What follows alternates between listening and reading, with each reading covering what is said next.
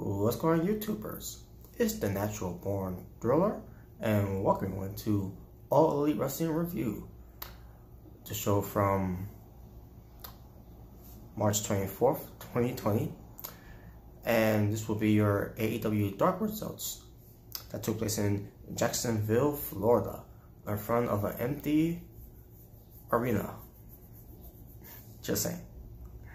Your commentators were Excalibur and Taz.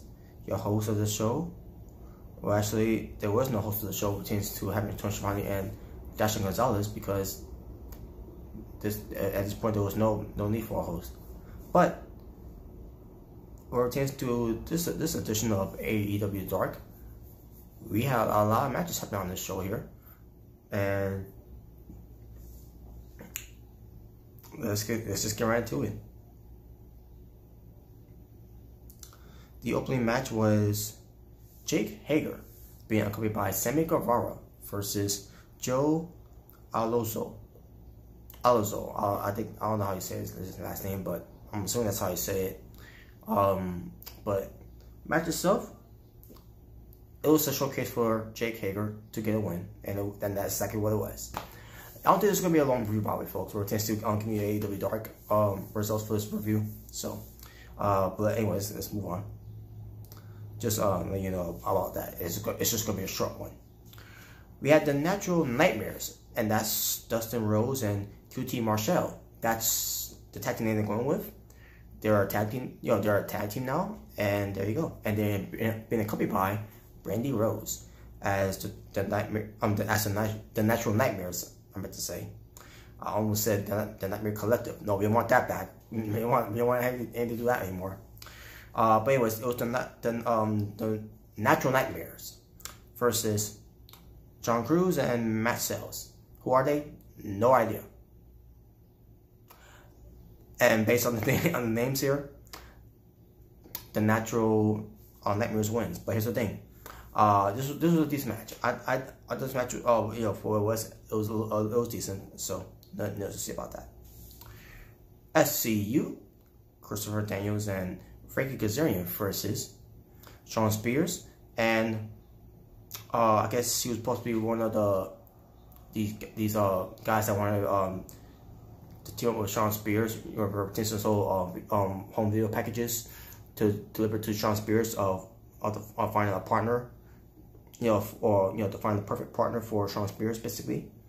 And it was it was Robert Anthony, I meant to say. Now, as usual, Tully Blanchard is at ringside for them, especially for basically against Shawn Spears.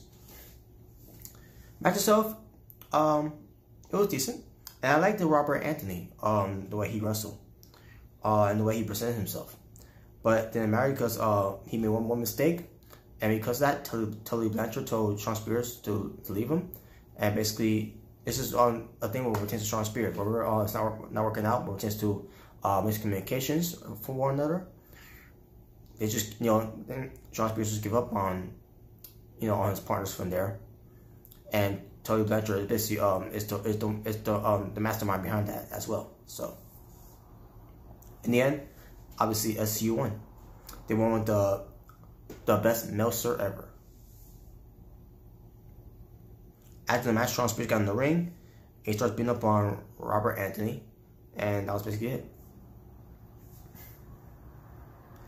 We get Kip Sabian, who is super bad, being accompanied by his girlfriend, Penelope Ford, who is the bad girl, as Kip Sabian goes up against someone named Shug D. Wasn't that long, the match, but Kip Sabian wins. Okay.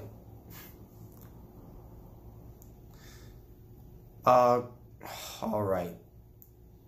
We had Colt Cabana, the guy who kisses dicks, and the guy who kissed a man known as Peter Avalon, the librarian. Yes, I'm never gonna live that down now, and I will never forget that now.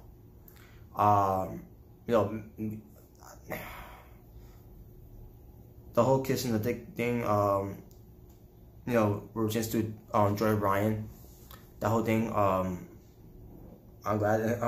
I'm saying this every time I talk about this. I never seen it. Don't care to see it. Don't want to see it. Don't need to see it. It's not my cup of tea. It's just the way it is. I don't get the appeal of Joey Ryan at all with the Working's house situation. I don't get the appeal of why someone would even want to do something to do with his old dick. But Colt Cabana went up against Brandon Cutler. Match wasn't that long. Take a guess who won. The one who loves kissing dicks. Moving on to the main event. It was the bad boy, Joey Janela, and the Concrete Rose, Sunny Kiss. They're a tag team.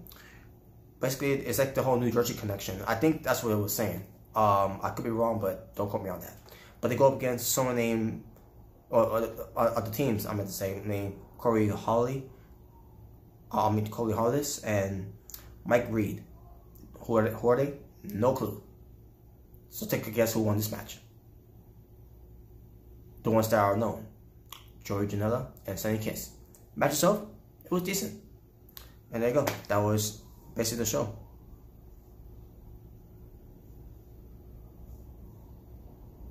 Six matches. Wow. Let me just double check this.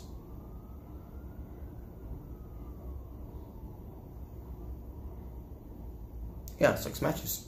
That's the first. Obviously, it's because of the whole coronavirus situation. So, but my overall strength for the show, I'm gonna give it a 5.5 out of 10. It could have been better, but we'll see next time if it does become even more better. It depends. Just as long as you don't have a Colt Cabana on there, we're good. But that being said, thank you all for watching for It's Natural Born Driller, saying peace on the streets. For this was your All Elite Wrestling review. We're just giving you AEW Dark results, I meant to say, from March 24th, 2020. Until next time, we're taking this All Elite Wrestling review, folks. You all stay well, stay safe, stay protected. We're taking this whole coronavirus situation. Stay well.